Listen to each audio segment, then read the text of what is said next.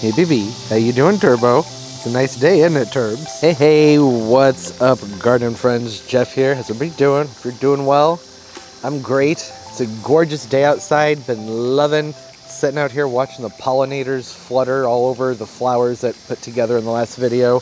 The tiny little, itty bitty little butterfly there. Can we see it? Can you get close enough? Nope. It's that time of year. I've been tying up odds and ends. There's still a few planters left that have yet to be done now that it's almost September. Tomorrow, right? First day of September. I have these two gigantic planters down here, the Miami planters. You know, we don't need a big buildup. I'm sure it's in the title of the video. Y'all know what's going on here, right? Time to plant up the Miami planters. That's what these are called, the Miami planters. I'll get to the weeds. They won't pull up. They're rooted way down there. I keep pulling them, then they come back, and then I pull them, they come back. So I've been hitting them with dead brew about once a week, and it's starting to kill them off. I think it's killed them off enough that I should be able to go in there and cut them back. That's neither here nor there. Planters here, aren't they? Isn't it beautiful? You know, it looks like they're planted up. They're not. These are just hanging out in there. They can't stay there. They're not going to work in these containers. These are the Miami planters from Beau. That French word right there. 36 inches high, 24 inches across. I have wanted these for years, and I finally went ahead and got these this past spring, and I still haven't planted them up yet because I overdid it in my head, and I was like, whatever goes in these has to be absolutely perfect. It has to be the most beautiful thing ever. Checked myself out. I wanted to get these planted up though with really large established plants, and I just wasn't seeing what I wanted. However, a couple weeks ago, I went by a nursery called Plant Haven. There's a Turbo up there sticking his head through things. Tropicals were on clearance. They're like 75% off. I picked up some nice big established plants, and I want to go ahead and get these potted up, and then talk a little about cash potting. Now, where you put a pot inside of another pot. Just a couple little things to no effect. I get asked about it fairly often. And the reason that these impatiens don't work here. This side of the steps, very, very shady. This side gets more sun. It's not full sun, but it's part sun. Part sun right there, and deep, deep shade right here. So anything that flowers, it's not going to look even, right? The one that's in more sun, it's going to be a more full, robust looking plant with more flowers. And then in the shade, more stretched out with less flowers. There are plants that can go sun or shade, but the growth habit's just going to look different on them. So I was happy that I finally found some plants that are more foliage forward. So I'm not going to have to be too concerned about making sure that the growth stays even, especially this time of year, right?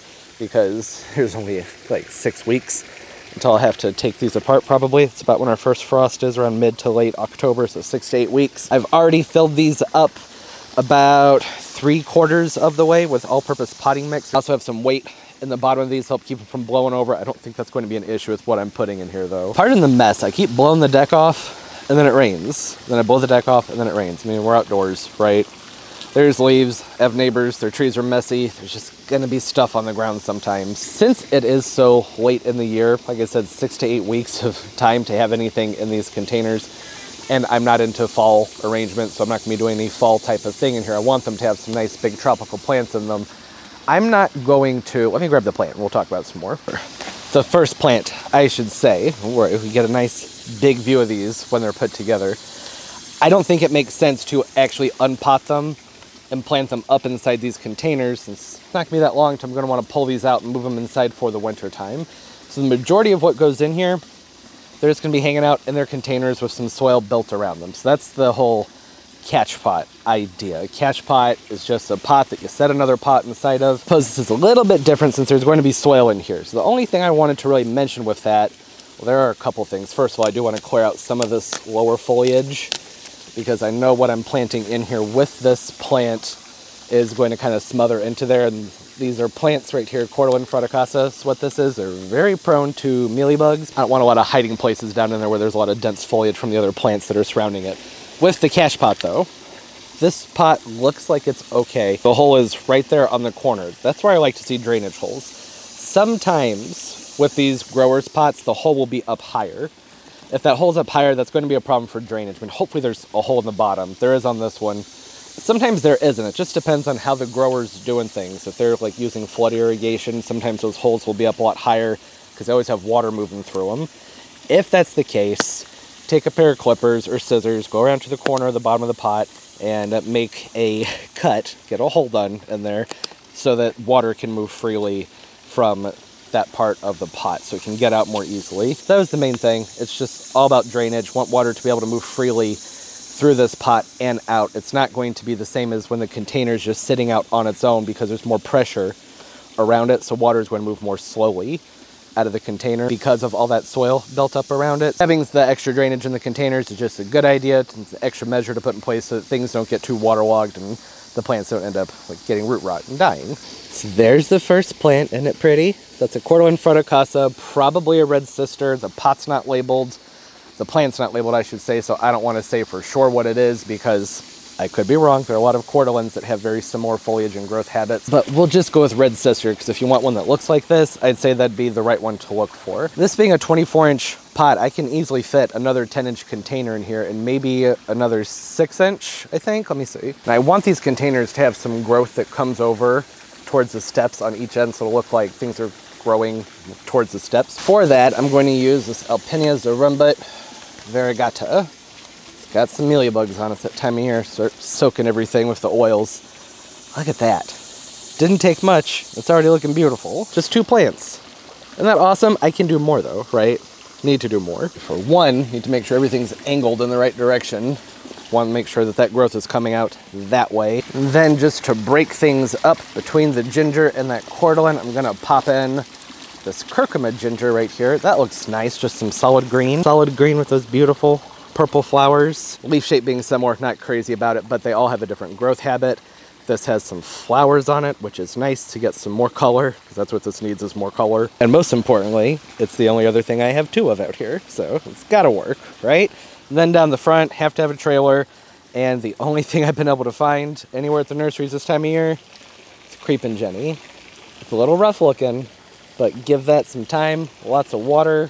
It's gonna be looking fine very, very soon. That creeping Jenny is the only plant with this entire time I knew that I had to have those in these containers because I love the way their leaves look against the blue on these pots. They have a tight habit, the way they trail, and they're simple, and it'll come back next year. Not if I leave it in this little pot though. This is the one plant that I do need to unpot and get some soil around it because, well, it's a big plant in a little pot, and big plants in little pots that like water don't do that great, right? So I'm gonna squeeze that in there and then come through with some all-purpose potting mix, fill in the gaps in here around the entire pot, put a drip head in here, probably a sprayer so it'll evenly get everything, and plant up the other one and see how they look. What do we think? I like it. Not a fan of the mess on the ground, but things will dry up and I'll be able to blow the area off and that won't be an issue anymore. The only reason I backfilled these, I guess I should say there are a couple reasons to backfill the containers, even though there's not a lot of root contact because of the pots. The creeping jennies, that needs soil around it. And if there was more wiggle room with these plants in these containers, and having them backfilled would help hold those plants still. It'll help with moisture retention, and it will also help stabilize the plants, the ones that you have that are potted inside the pot. With the creeping jenny, it's just, you know, it's a plant and it needs dirt or else it'll die. And I did make sure to use the ginger over here that's already in flower. I had two, obviously, because, you know, there's one over there and one over here. One of them wasn't in flower. That one's getting more sun. It'll get enough sun to go ahead and start flowering. This one, I'm not so sure there's enough sun over here to keep this one flowering. These flowers last a pretty long time on these plants, so I would say those should be there for the next several weeks. May not push out new ones, but since it's already started to flower, we're good. There's at least something there to look at with those pretty flowers. I have some other plants kind of just hanging out around the sides of the pots. I don't know if I'm going to leave them there like that. Like right here, I think that looks nice. The variegated sun impatient with the red button ginger behind it. Looks cool. Naturalizes things. Sort of jungly, a little bit messy, but again, I can fix that when things dry out some. But over here on this side, I'm not liking it as much. I don't like seeing that white pot. So, I don't know, that's something to think about. That was just me playing around with some plants, moving some things around for right now. Just wanted to get these done. I'm so happy to finally have these planted up. One of the issues I was encountering with picking up the plants to go inside of these gorgeous containers, love these pots so much, other than the sun, which we already talked about, the issue is that each one of these containers has a backdrop with these honeysuckle vines in them. That one, the support broke on, but normally it's a few feet taller. We need to get that fixed. All kinds of projects around here. Never a shortage of projects. I would have just tossed in some like cheap Majesty palms or just anything green. I really feel that it would have been lost because that green backdrop and all the shade that's back here. So I really want to make sure that what went in these pots was colorful and bold and would stand out. And I would say that definitely pulled that off. Out of all the plants in here, the creeping Jenny is just what's really making me happy. That's partially just because the creeping Jenny in these containers will be more perennial. Hopefully, usually it overwinters just fine in containers here in Zone 6. Stay semi-evergreen. They'll die back some during the winter time and then rebound and start growing again in the spring. So whatever I keep putting in these containers, I already have a trailer coming over the front. It'll just get more big and bold. Not likely to ever get to a point where it's going to take everything over and hide the pot. That was another important thing with these containers is I didn't want to use a trailer that was going to come over the front and hide the entire container. Like a sweet potato vine, great plants, they're cheap and they really fill out quickly, but they hide the containers. For example, you see this? And over here, there's some gorgeous pots underneath those gigantic sweet potato vines. And those are the Sweetheart, Caroline, one of the ones that's supposed to say smaller. So that's the smaller of the sweet potato vines. And yeah, you can't even tell if there's some gorgeous, beautiful blue pottery underneath those. So I think this is perfect.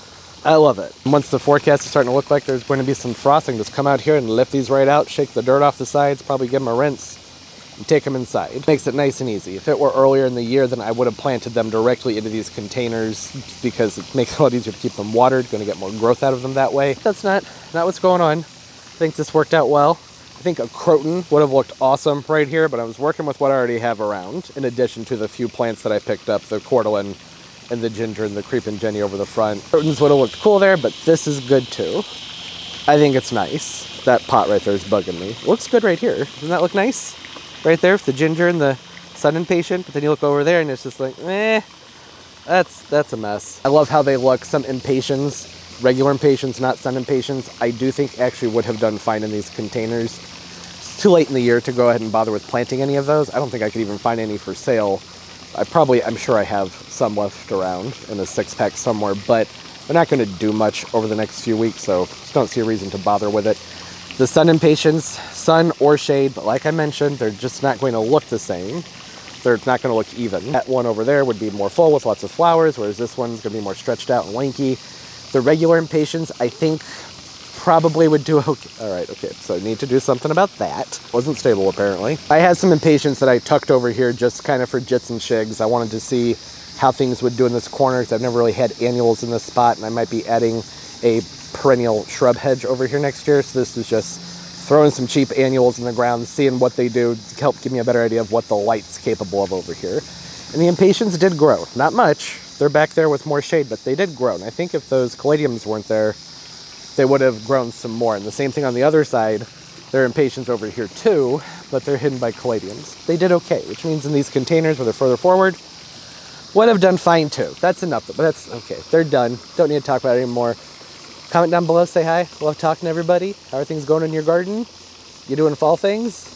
I'm not. I very easily tossed in some ornamental grasses, some cabbages and kales, and some kind of dichondra or the creeping Jenny, and mummed it up, and pansies, whatnot. That's just not the vibe I was feeling for these containers. They needed big leaves, big tropical leaves, and that's what we got here. Hope everybody's doing well, having a great day and a great life, and everything's just going absolutely beautifully for you. And of course, as always, and most importantly, everybody, keep on growing. Bye-bye.